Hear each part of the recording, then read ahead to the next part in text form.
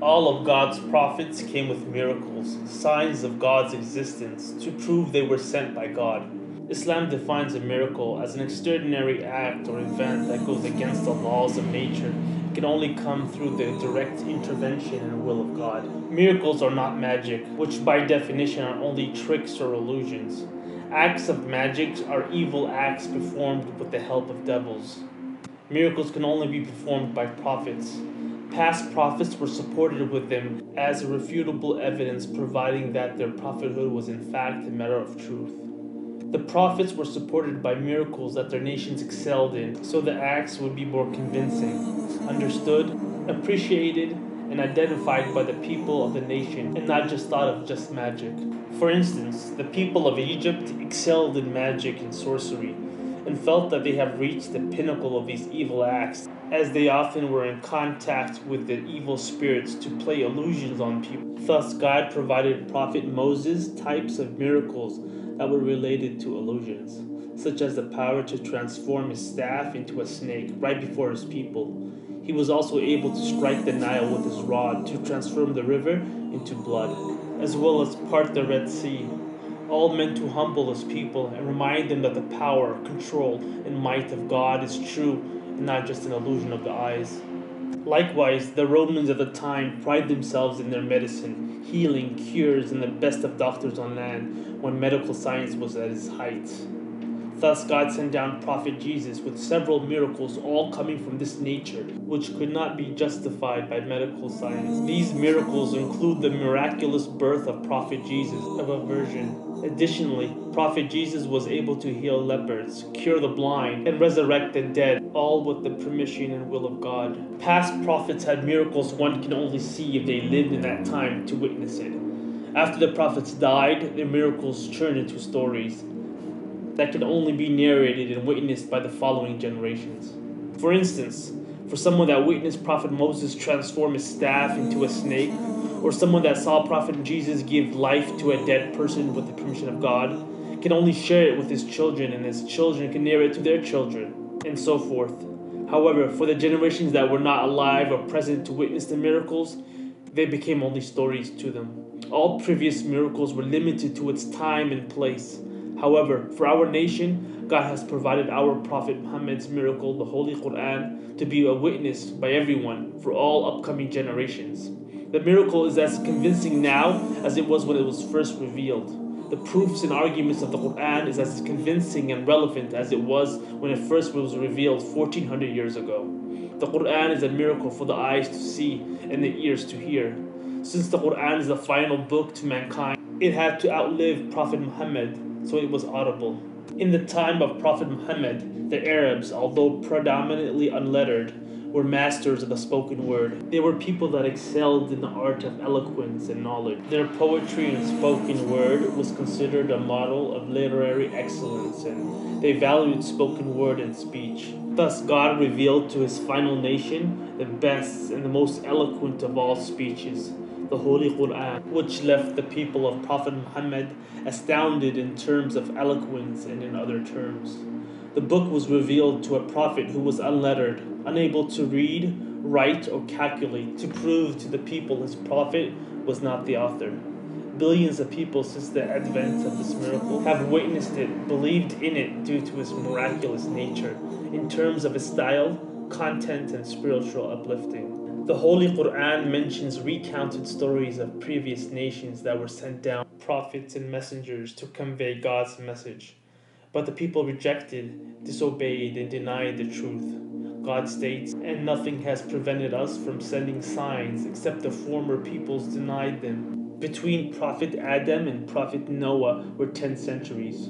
Amongst the people of that time were righteous individuals that obeyed the laws taught by Prophet Adam and worshiped God accordingly. As time passed, people started to veer away from the remembrance of God. Certain righteous men amongst them would remind the people of their obligations to God. Later, the righteous men began to die, and Satan, the enemy of mankind, came whispering to the people who had looked up to these righteous individuals, putting thoughts into their minds in his sly, deceptive ways, inspiring the people to erect statues in their memory as a way to remember to worship God.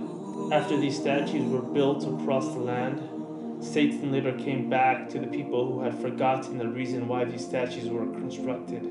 Satan then suggested to the people to worship the statues directly. He told them that these statues had been worshipped by their forefathers. Out of these people's ignorance, idol worshipping started. Soon after that, Allah sent messengers after messengers to guide people to the right path. God stated in the Quran, Satan had overcome them and made them forget the remembrance of Allah. Those are the party of Satan. Unquestionably, the party of Satan, they will be the losers. God sent Prophet Noah to his people where he preached for 950 years, calling people to worship one God and follow his commandments. But only a few people believed in him. His people denied, mocked him, and stated that he is nothing special, but another human being amongst them. Noah agreed that he was only human, but he was sent from God with a clear warning. After the denial, God instructed Noah to build an ark, and to construct the ship under our observation and our inspiration, and do not address me concerning these who have wronged. Indeed, they are to be drowned. As he was building the ark, his people accused him of being a madman for building a ship made of planks and nails on land, nowhere near any body of water. Soon water started to gush from the earth and fall from the sky. God instructed Noah to enter the ark with the ones that believed in the message. He also commanded Prophet Noah to take a male and female of every animal aboard. Then God caused a great flood where water gushed from every crack on the earth, and rain fell from the skies like never before. Prophet Noah saw his son overwhelmed by the water, so he cried out to him, pleading him to board the ark and to leave the non-believers to their fate.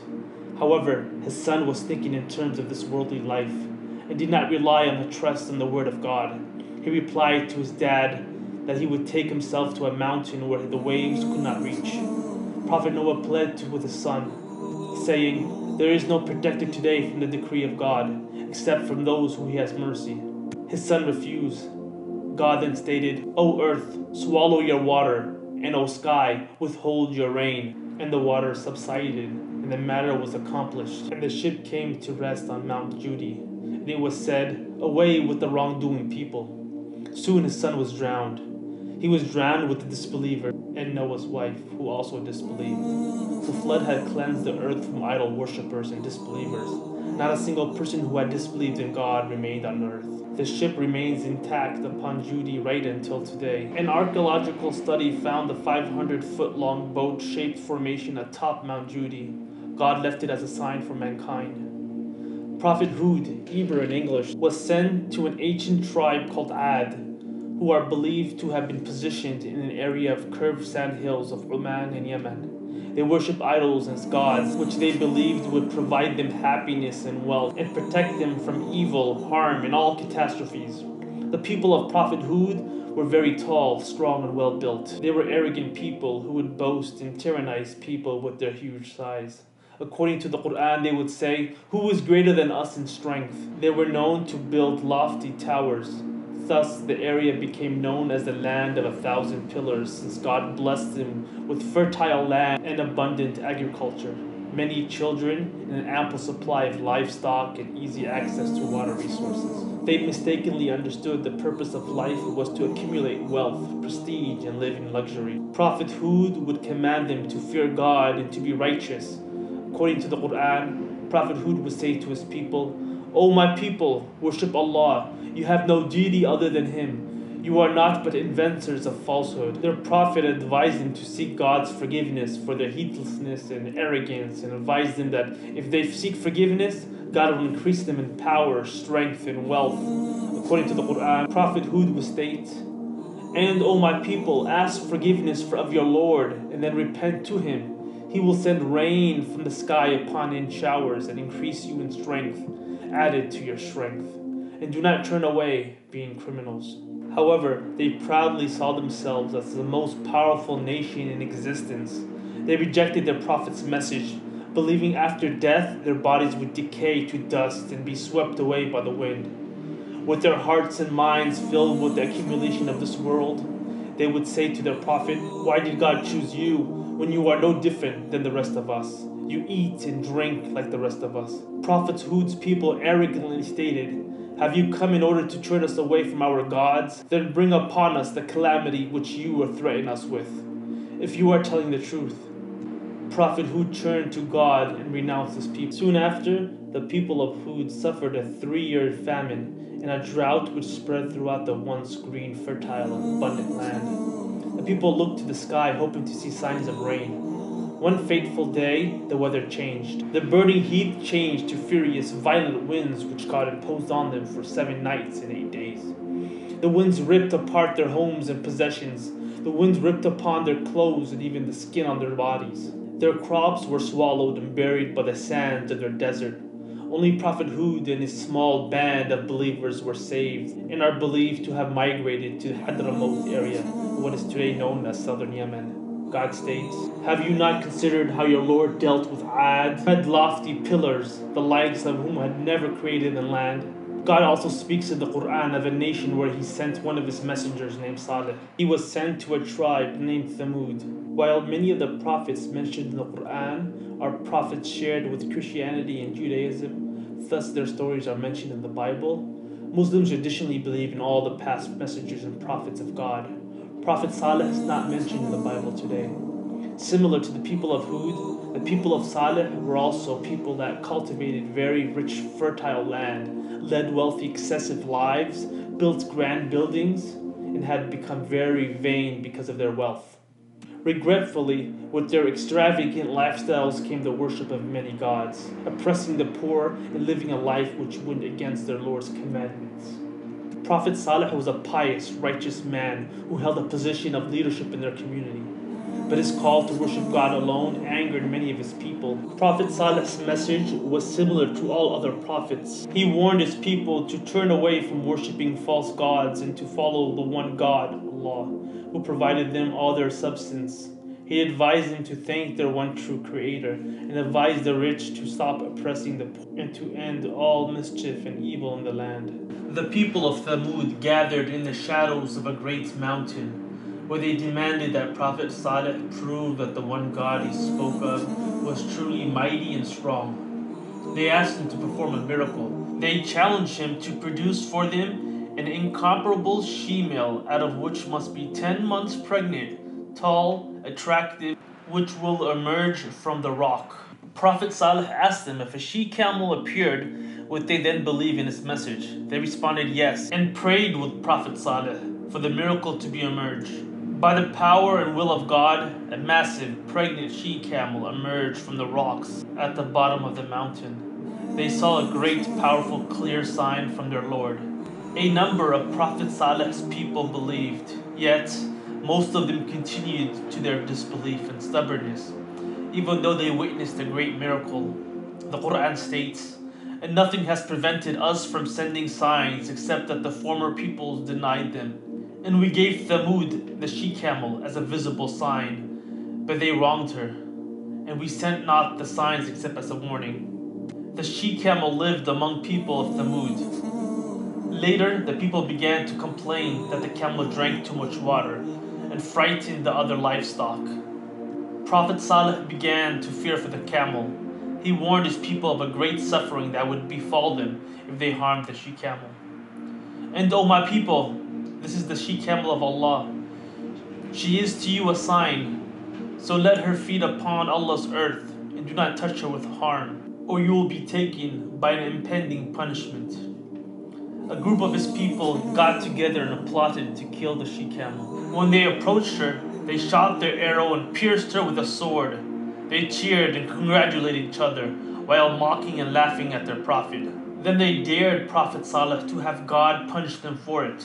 Their prophet warned them that a great punishment would be upon them within 3 days, while hoping his people would realize their mistake and repent for their massive error. Prophet Saleh and the believers then departed together to Palestine to be saved from God's upcoming punishment. Soon, the sky was filled with lightning and thunder, and the earth shook aggressively with a frightening earthquake or volcanic eruption. No one, including their idols, were able to save them. The final result of these nations' transgression was destruction. According to the Quran, when punishment came to these sinners, their only last utterance was, "Indeed, we were wrongdoers." In the end of the day, they cried out for mercy, but it was too late. When they approached their doom, they cried out, but the time for deliverance was already past. This brings us to an important point. Why is there so many nations that rejected, hid, denied, and buried the message of these prophets and messengers? There are a number of reasons. The message that the prophets came with went against everything that these nations were brought up and believed and raised with. It goes against the beliefs of their forefathers. These people had a strong attachment to the customs of their forefathers and were very sensitive with regard to the good name of their forefathers. They took pride in following their footsteps, whether right or wrong. They grew up worshipping idols. And the prophets came and told them that they were wrong, and only Allah alone is worthy of worship, without any partners or sons. These idol worshippers felt the prophets wanted to dethrone their gods, and did not tolerate the Muslims' rejection of their gods, and reacted with serious harassment and abuse. God states in the Quran, and when it was said to them, follow what Allah has revealed, they say, rather, we will follow that which we found our fathers doing. God shares a conversation between Prophet Abraham and the idol worshippers at his time, which included his own father. When he said to his father and his people, what do you worship? They said, we worship idols and remain to them devoted. He said, do they hear what you supplicate? Or do they benefit you or harm you? They said, but we found our fathers doing thus. The disbelievers of some nations rejected their prophet because they were a mere mortal who eats, drinks, and walks the markets like everyone else does. To be convinced of his prophethood, they arrogantly wanted God to send an angel down from heaven to accompany him. Some of the unbelievers accused their prophet of incorporating into his alleged revelation myths, legends, and fables that were well known to the people of that time. God states in his book, even when they come to you arguing with you, those who disbelieve say, this is not but legends of former peoples. Certain nations believed in many gods, and some of their cities were dedicated to those gods. They allowed people from all around come to worship their idols. If Islam told them that they were wrong, and that Allah is the only one that should be worshipped, and all other gods are false, their city would begin to decline in visitors and in revenue. It would be the end of their political and economic domination. Greed, selfishness, money, and power got the best of them. The prophets came to nations with immense difficulties and conditions. This call to true Islam took the slumbering men by surprise. These people's customs and habits were sunk low. Adultery, liquor, gambling, violence, stealing, dishonesty, murder, and all sorts of illicit practices were widespread among them. These were all condemned by Islam, and embracing Islam meant leaving all of them and adopting a new model of life, which many were unwilling to change their wicked old habits. In addition, there was the desire for worldly things which had become so predominant in them. They soon became slaves to their own desires, that nothing could move them from this. Not even the command of God. Islam came down to free people from being slaves to their own desires and constant needs for material goods. That will never make someone permanently happy. Certain number of these nations contained proud and arrogant people that did not consider anyone else his or her equal. Slaves were practically looked down upon and were wrongfully treated. Soon after, Islam came down and sought to stop the pride and racism and to establish a universal brotherhood. Islam taught people, whether the slave or the master, are all at the same level, and Islam taught the best amongst them were only the ones with the most piety, righteousness, fear, and God consciousness. This angered many of the tribe's chieftains. God the Almighty has mentioned stories of perished nations and their wrongdoings in the Holy Quran to warn our nation from making the same mistakes they did. The repeating of the same mistakes they did can lead us to the same outcome. Unfortunately, the current average Muslim hardly recites the Quran with deep reflection and pondering over its deep verses and signs. By comparing the past nations to our nation, one would come to a conclusion that our nation is in serious danger. The same sinful deeds that were done in the past are done by today's current Muslims. We see the same errors happening now that happened in the past, such as disobeying God's commandments and associating partners with Him. behaving arrogantly, wrongfully, and sinfully. All the nations of the past have been punished through natural disasters. God has given our nation warnings that if we repeat the same errors and sins the past nations did, we would be punished too. God states, "Then has it not become clear to them how many generations we destroyed before them as they walk among their dwellings? Indeed, in that are signs for those of intelligence." In addition, God shares these stories in the Quran to warn people about the punishment of nations that disobeyed their Creator. Allah states, "Have they not traveled through the earth and observed how was the end of those before them? They were greater than them in power, and they plowed the earth and built it up more than they have built it up. And their messengers came to them with clear evidences. And Allah would never ever have wronged them, but they were wronging themselves." God also states, "And never would your Lord have destroyed the cities until he had sent to their mother a messenger reciting to them our verses. And we would not destroy the cities except while their people were wrongdoers." It's important to indicate God punishes nations when they disobey their messenger, while their prophet is present amongst them. This is because when the messenger invites people to worship one God, often the rejectors and the deniers would mock their messengers, prosecute them, attack them, and sometimes even kill them. They would also sarcastically ask the messengers of God if they were indeed God's messenger, then ask God to send down a punishment to us right now. They asked for their punishment to be hastened, so it's only fair they got punished. In addition, God destroys people when they collectively insist on evil after a number of repeated warnings. Nations that refused to accept faced God's wrath and were destroyed, whilst those who believed in God's messengers attained the means to everlasting success and salvation. So read the Quran and take lessons from the stories of the past nations. Reminisce on the nations whom reached the pinnacle of civilization, amassing great wealth and power and prestige, only to be ungrateful and forget themselves and their Lord. They became corrupt, arrogant, cruel, and oppressive as they lived ungrateful lives and turned to falsehoods and false gods. God sent to them his prophets, supported with miracles and revelation, to remind them of his favors, to be just, and to remind them to be compassionate amongst themselves and his creation at large. But they disbelieved in God, despite his clear signs and warnings. God destroyed nations that disbelieved and denied the truth, and some until today. Ruins of civilians, cities, and nations can still be seen as a reminder, proof, and a sign to mankind. God is the most merciful and the most forgiving. He loves to forgive. However, God is also just, and his warnings should not be ignored, rejected, or denied, because God's punishment can be rapid and severe.